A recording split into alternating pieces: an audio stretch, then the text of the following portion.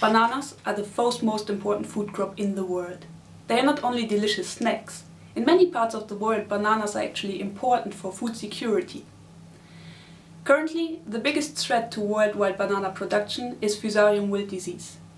This disease cannot be controlled chemically, and breeding bananas is incredibly difficult because edible cultivars are sterile and do not produce seeds.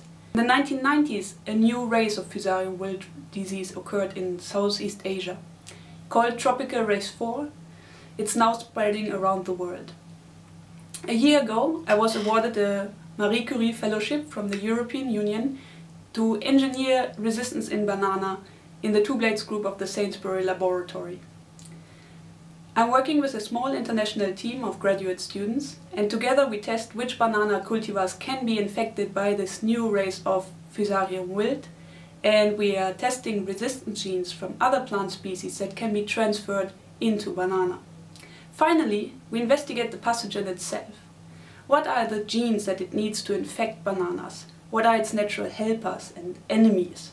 And how can we use that knowledge to design diagnostic to detect the pathogen early on and to use biological means to control the disease?